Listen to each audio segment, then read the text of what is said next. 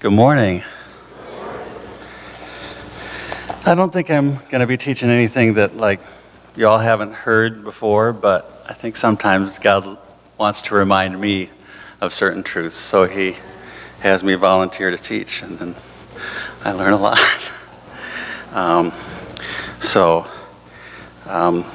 First though, I have something I have to give away. Who here likes Snickers bars?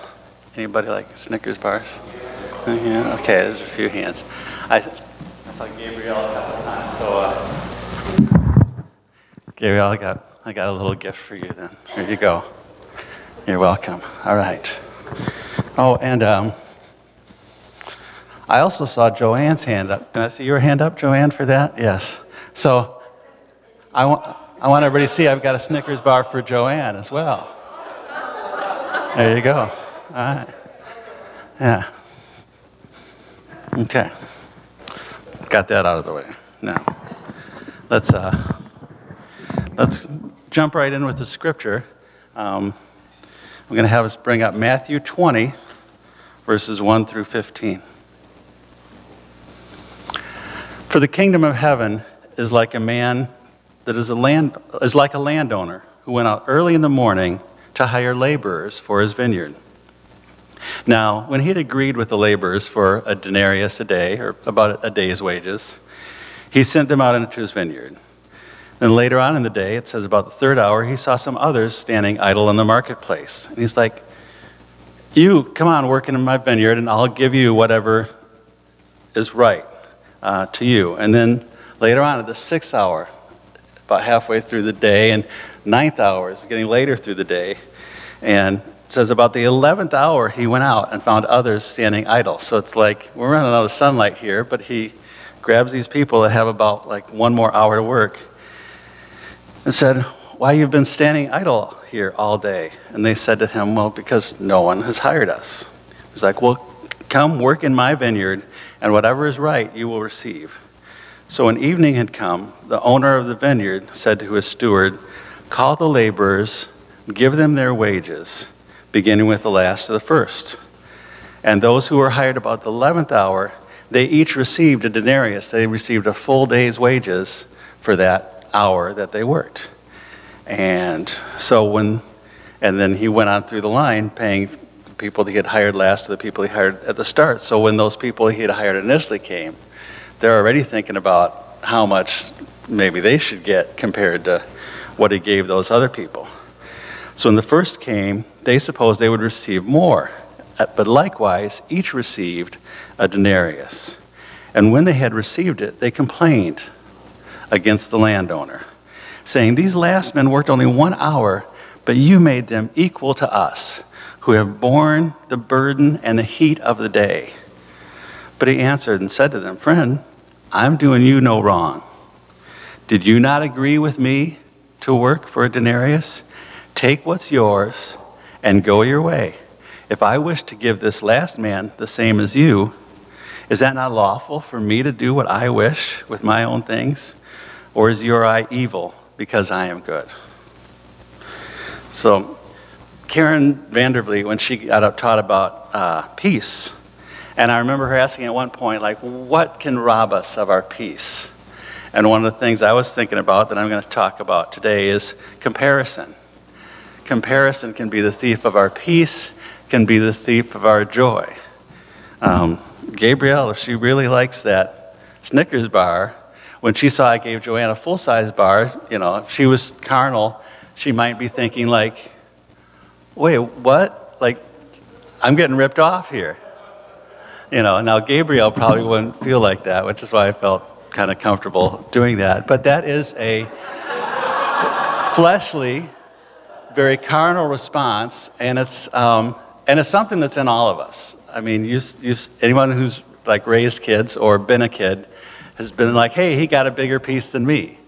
You remember that complaining, that comparison, and that it basically, Gabrielle's going to enjoy her candy bar no matter what. But for people that are bent on that comparison, that can rob them of their peace, their joy. I could go out and mow my lawn pushing around with my mower and feel really good about my lawn and go inside and enjoy maybe a cold beverage out of my fridge, and then I look out at the lawn, and then I see my neighbor on their riding mower, just sitting back comfortable, and they've got their beverage holder with their cool beverage right there with them. And all of a sudden, it's just like, hey. But that's, again, that's a fleshly, that's a carnal response. But we need to be reminded, like that landowner, that God is faithful concerning the promises he made to each of us. He deals with us individually. Each individual, like those laborers, he had a contract with them individually, and he didn't take anything from them. He dealt with them fairly. And God deals with us fairly as well. John 21, starting with verse 18. This is after Jesus had risen from the dead, and he had the disciples have the big catch of fish, and he had said to Peter back and forth a few times, feed my sheep, do you love me? Then feed my sheep.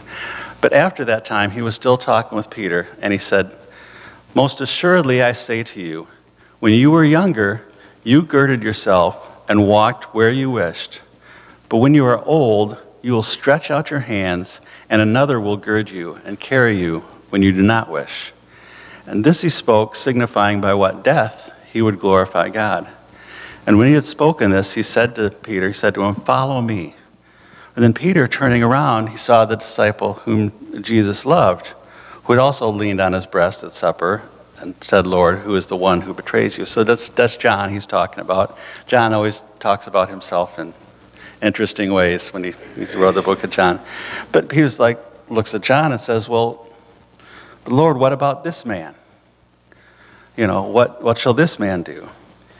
And verse 22, Jesus said to them, if I will that he remain until I come, what is that to you? You follow me. And the saying went out among the disciples, and there was a little confusion. They thought, oh, Jesus said that John's not going to die until he comes back. But John clarified that's not what Jesus said. He said, if I will that he tarry till I come, what is that to thee? Or in New King James, what is that to you? Jesus was dealing with Peter, and Jesus told Peter a truth, and Peter's that was important for him to know, but Peter's like, well, what about John? That's between me and John. That's my deal with John. That's not my deal with you.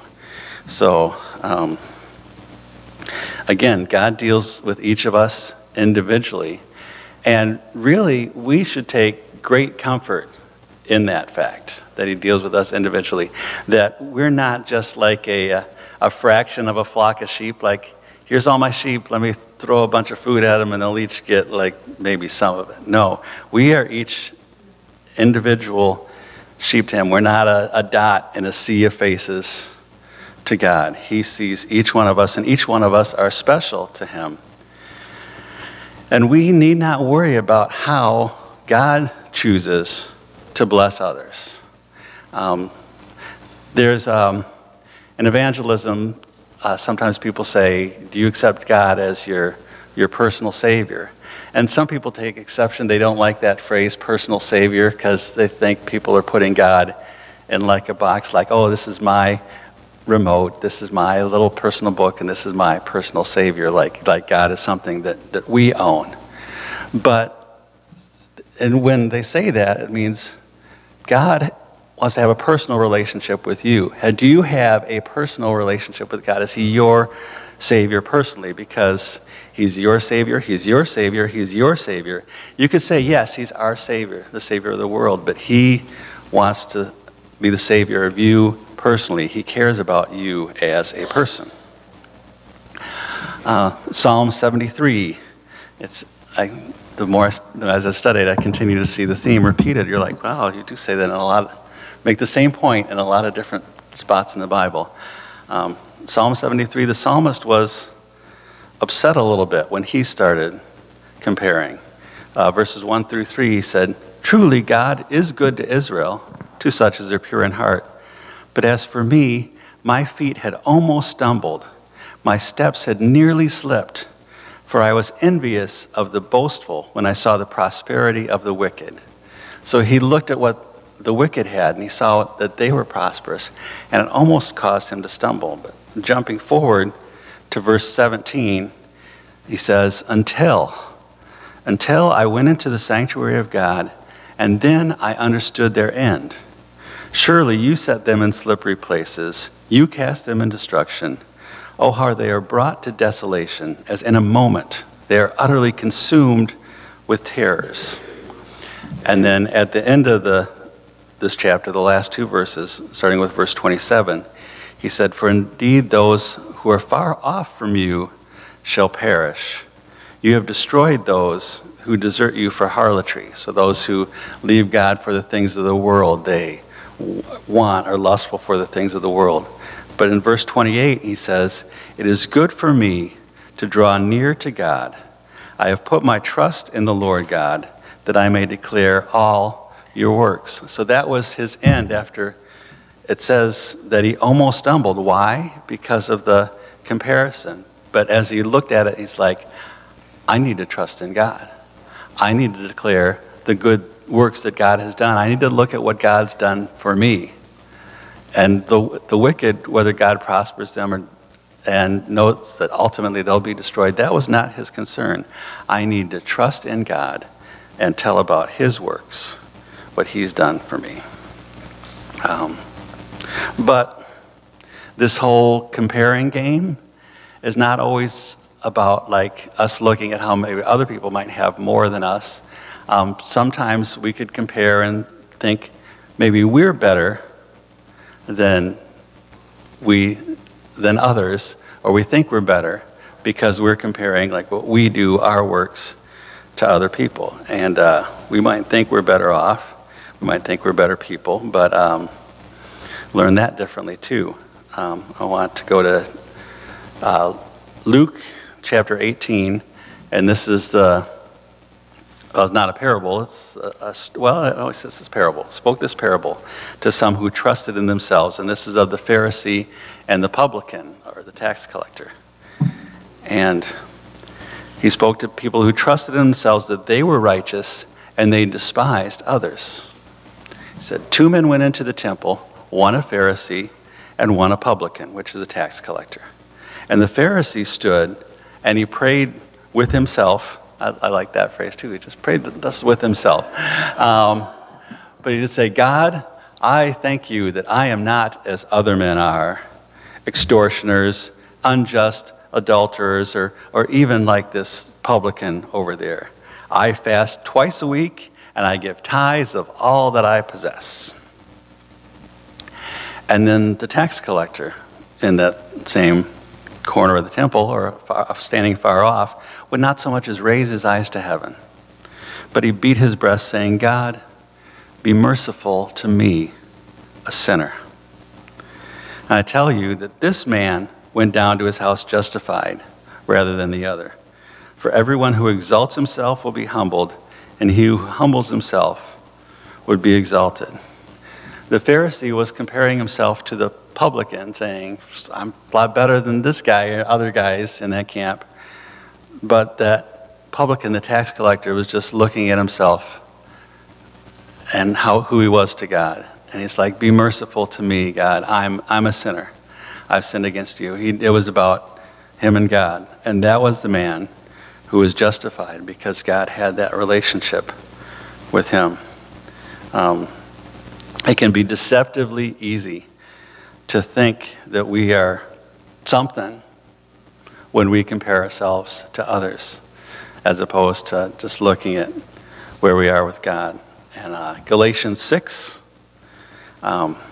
verse 3, I know I can fall into that trap too, myself, of looking at what I do, and I can't do that. I need to look at what's my standing with God. So Galatians 6, starting with verse 3, if a man think himself to be something when he is nothing, he deceives himself.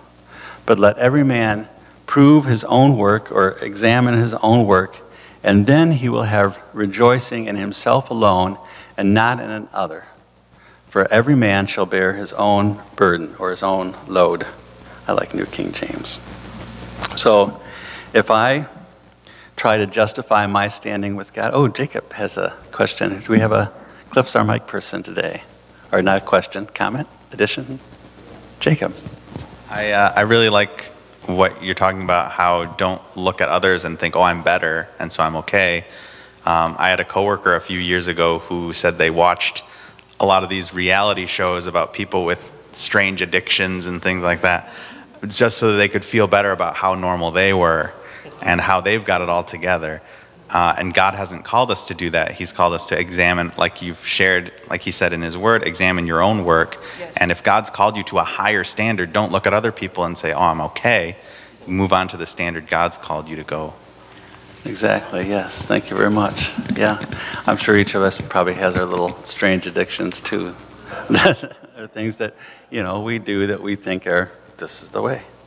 So, but if I'm looking like at how early I show up to church compared to others, or how often I show up, that gets me nowhere with God. That doesn't mean a thing to God. I remember Dylan and the character he played in the skit about the foolish virgins, and we were talking about how to fill your lamp, and he was talking about going to church, and I've gone to church these times, or how many programs he's been in, and he was thinking that was the key to filling your cup. But at the end of the day, if we're comparing our works to other people's works and thinking, oh, this is what it takes, we're in danger of becoming like those who said, Lord, Lord, did we not do these things in your name? I did this, I did this, I did this in your name. And he says, I never knew you. I never knew you. I want that relationship with you. And they were doing for God, but they didn't take the time to know God either. One story I don't have, we're not going to go through the whole story of the scripture because y'all know it pretty well, but it's the story of the prodigal son. And he went off and spent his father's inheritance and wasted it, squandered it, and came back home, and the father took him in and had a feast and killed the fatted calf. And then there was the older brothers like, but how come you're treating him like a king? And I can be that older brother so much. If I could think about how long or how well I've been following God all these years, or how well I think I have. And then I look at someone who might be squandering their life through drugs, immorality, any of the things the world has to offer that we as Christians need to shun. And then at the end of that person's life, maybe God forgives them and takes them home. And the fleshly part, the attitude, older brother part of me would say, God, why do you let them get away with all that? And then I feel that gentle nudge in my spirit, and God says, why do I let you get away with the things that you have done with your life? And like, well, because God, you're merciful. Bing! There it is. Yes, God is merciful. He's merciful to us. He's merciful to me, regardless of how well I've been doing. And so I've got to look at that for me and not compare myself to others. The prodigal son story, if you look at that in the whole context, he actually told 3 stories. That was the third of 3 stories that he told. He told about the lost coin, the widow with the lost coin, and then the lost sheep, where he left the 99, and then what I would like to call the lost son.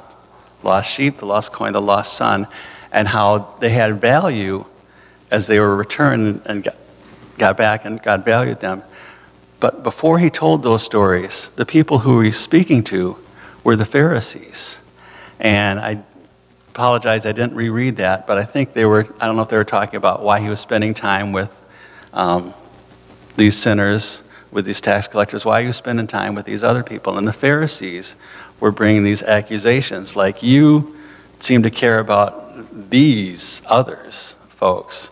And while we've been like working in your temple and working in your word. And that's who he chose to told those 3 stories with. He was talking to a crowd of older brothers when he told that story of the prodigal son, because they needed to learn that. So,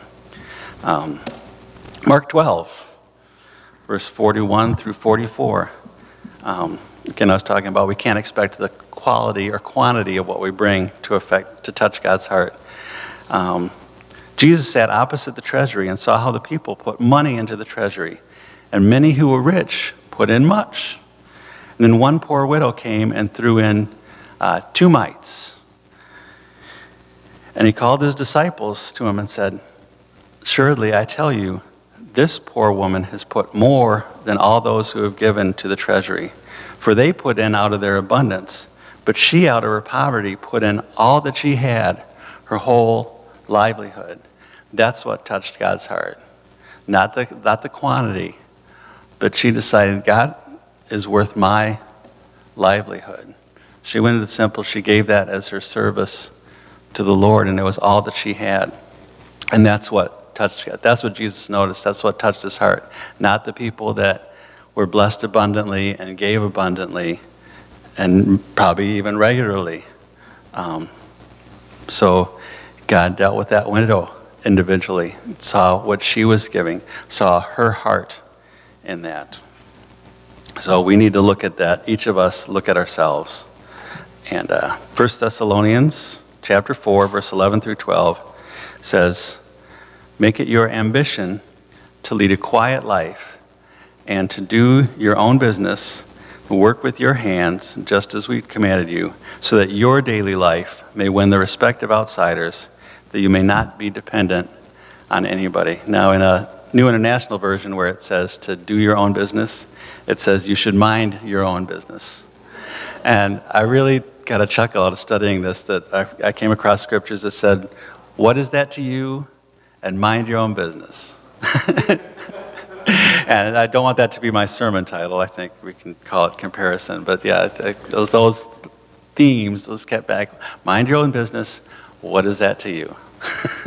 But we do need to mind our own business. And that by doing that, that's how it says that we are going to win the respect of outsiders and not walk honestly towards them that are without, is how it puts it there. So there are, however, some notable times in the Bible where we are compared or told to compare.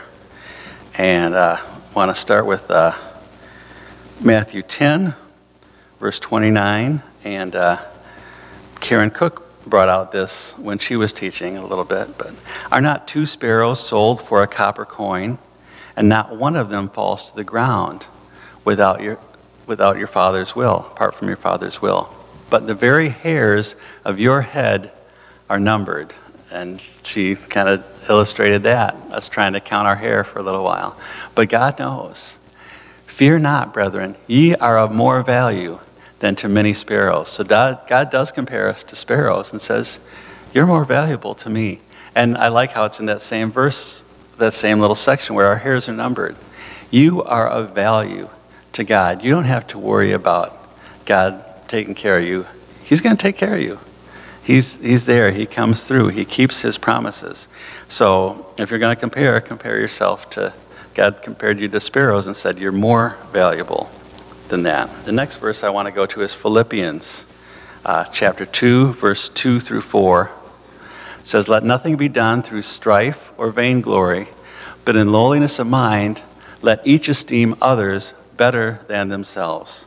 That's the comparison. If you want to compare yourself with others, fine, and then put them up higher than you. Let each esteem others better than themselves. Let not every man look on his own things, but also the things of others. So God says, if you're comparing yourself to others, get it right. Don't say, I'm better than this publican, this tax collector. No. Esteem them better than themselves, even if you don't necessarily feel that way in your brain and not yet in a heart. To esteem is to basically like an accounting, you need to adjust that balance sheet.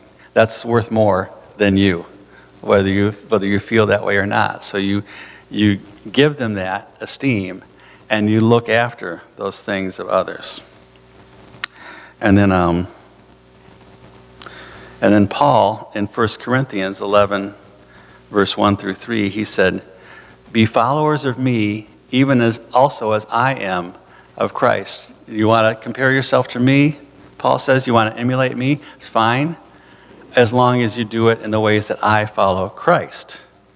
Now, I praise you, brethren, that ye remember me in all things, keep the ordinances as I delivered them to you. And in verse 3 he said, "But I would have you know that the head of every man is Christ." And I'm just going to stop right there at that part. The head of every man is Christ. So Paul was saying, yeah, follow me as I follow Christ, but you need to know that Christ is the head of every man. And he didn't say there of men. Christ is the head of this group. He said of every man, of this man, of that woman. Christ is your head. So really, if you're following me as I follow Christ, then basically you're following Christ, and he almost encourages us, you need to follow Christ for yourself. Earlier in that same book to the Corinthians, in chapter 3, he talks about where people are saying, like, I'm of Paul, I'm of Apollos. He said, "But you are still carnal, for where there is among you envying and strife and divisions, are you not carnal and walk as men? For while one saith, I am of Paul, and another of Apollos, are you not carnal?" So he's saying, yeah, when you're doing that comparison game, you're acting carnal. You're following after your flesh. And think about the candy bars. And if it was younger children, you'd know there'd be like a little attitude, like, oh, I'm getting ripped off. And Joanne, you're getting blessed, yes. Sometimes I think when God calls us children, it's not always a compliment. It's like, oh, my children. Like you go to the cereal cupboard and there's the box there, but there's no cereal in the box. You're like, oh, my children. So when God sees us doing this fleshly, this carnal games like that we haven't grown up yet, and I'm talking to me. But again, that's being carnal, and that's talking about that envy and strife, and that's all the things that are going to come from confusion. So, all right, I'm going to probably pull out my scripture canon and start like rapid fire some verses at you, if Hannah can keep up. So, James 3:16. We'll just ponder while that comes. Okay, for while there is envying and strife there is confusion and every evil work. Well, the envy and the strife come from the comparison. If you're just looking at you and God, there's not going to be any envy. But where the envy and strife is, there's confusion. There's every evil work. So it's just, there's nothing good that's going to come out of that. And I need to just strip that from my life. All right, question while Hannah gets the next verse up. Who here wants rotten bones? Anybody want rotten bones? Nobody who wants your bones to rot? Okay. All right. Well, there's a key then. Proverbs 14, verse 30 says, "A sound heart is of life to the flesh, but envy the rottenness of the bones." If we are looking at what our neighbor has, and we're like, oh, I wish I had that. I wish I had more. I envy what they have. That's going to rot our bones. We can't dwell on that. We need to have our sound heart, our heart that looks at God and says, thank you for the blessings that you've given me. So what is the remedy? We don't want rotten bones. So the next scripture we have is 1 Timothy 6, verse 6 through 9. "But godliness with contentment is a great gain." Godliness with contentment. "For we brought nothing into this world, and it's certain we can carry nothing out."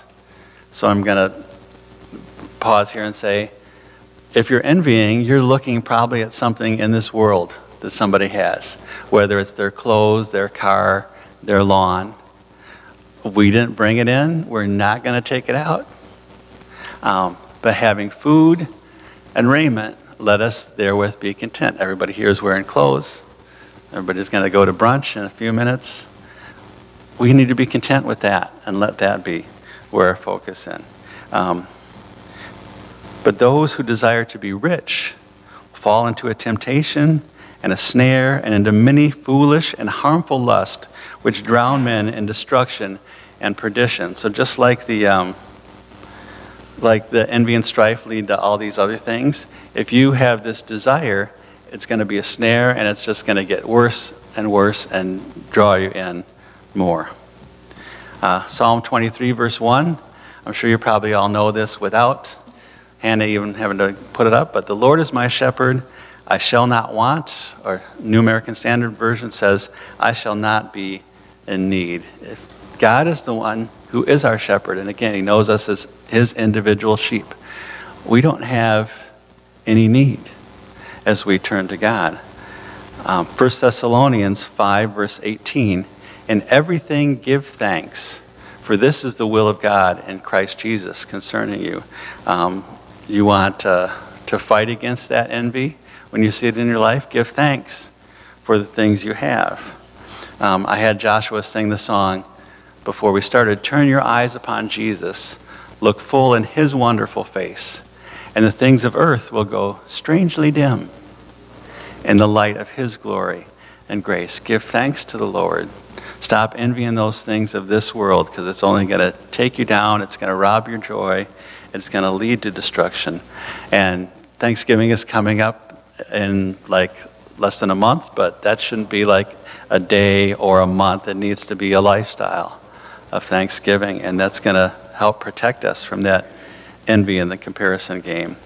And one more verse I have, Psalm 136, verse 1. Oh, give thanks to the Lord, for he is good, for his mercy endures forever. We've all been taught enough to know that, that God is good, that his mercy is true, and if we keep that our focus, then that's going to keep us from that envy. Sue Mulder has her hand up, and she would like to add.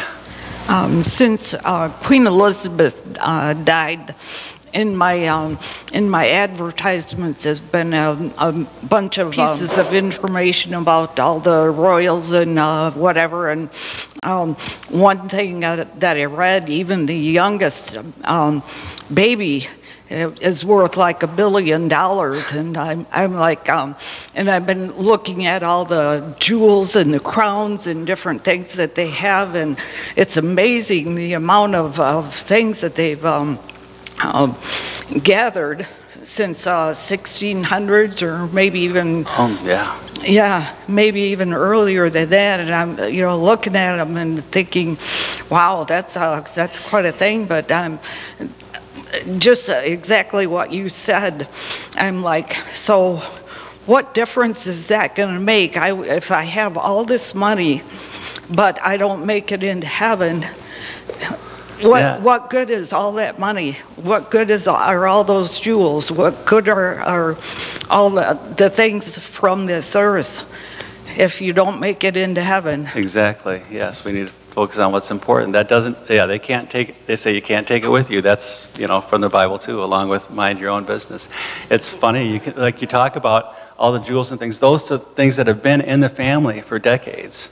So like when Prince Harry was born.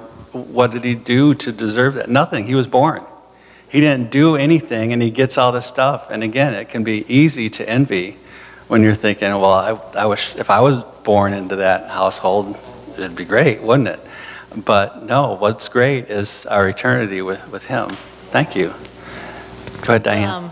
I have been meditating on, these kind of things regarding comparison for my own life and looking back, but I just appreciate you use the first scripture about the workers coming in the field and the time of day they came in and into salvation, because that comparison of what your time on earth, like you brought up yourself, we could go, oh, Richard's a good guy, he's always done well, he's his outward life, stellar, and then we look at ourselves and go, oh my gosh, the wheels fell off the cart, got off track. And, you know, someone we might look at and go, my gosh, their life is so messed up. They're living on the streets. What, you know, what the heck? They're way off track. Where's the hope for them? And then towards, you know, any time in life, it's not too late. It's not too late. Never too late. You know, you can still, you know, receive him and get that same reward as someone who stayed on track. And it doesn't take away from the person who stayed on track with God. And so there's always hope. And then I think of the thing I've meditated on a lot is our Father's prayer is, forgive us our trespasses as we forgive those who trespass against us. That measurement, that standard of measure you're referring to, it's like, so basically, the way we're looking at other people and how could they, you know, and then compare it to, well, how much mercy do I want? Exactly. Yes. I want to give as much as I'm receiving, and then the reverse with, you know, I'm doing really great, look at me, you know, and look at that person over there. I just, you know, I keep thinking that standard of measure, reversing that, and as much as I want to receive in mercy and salvation and a hope for the future is what I should be looking at for my neighbor, and collectively we should be doing for others. Absolutely, yes, thank you. Yeah, the comparison game doesn't help us either way. If we're looking at like, oh, they're doing so much better, or if I think, like you said, the person that gets saved at the last minute, I could go, I've been, I don't know if I can say this in church, but I've been busting my butt for you, God, you know, doing all these things, and this guy hasn't done anything, and you get the same reward. No, it doesn't help me, and and that God is merciful, and I got to remember God's merciful to me, very much so, and not look at what if he, you know, I should rejoice in the fact that he's merciful to someone else too, you know. So, Karen. I'm thinking about the humanism, secular humanism is man is the measure of all things, but really the yeast, the leaven that we carry inside of ourselves is I'm the measure of all things. Because when we're doing that, we're comparing everybody to ourselves as if we have anything of value. Right. So yeah, it's we're really using the wrong measurement. Excellent perspective, and it's just something you're shining the light on our own thinking because we're doing it. We're comparing everybody to ourselves, and how empty is that? How and just as I can get up here and teach, it doesn't mean I do it every day. That's really good. As a standard of measurement, we can't use man's things, or basically is exalting man above God. It is that humanism to do that. So, Edie. I was thinking about both the prodigal son, the older brother, and also the laborers in the field. On the surface, it doesn't look fair, but then if you think about it, the ones that are coming in last, and the prodigal son, they're missing out on a whole lot. Like all that time that they could have served God and had joy in their lives. So even if like there's a deathbed confession, we're all glad that person goes to heaven, but look at all the years they wasted. Mm-hmm. So we can rejoice instead of comparing and saying, how come? Say, God had mercy on me much earlier in my life, and I was able to enjoy these years of serving him.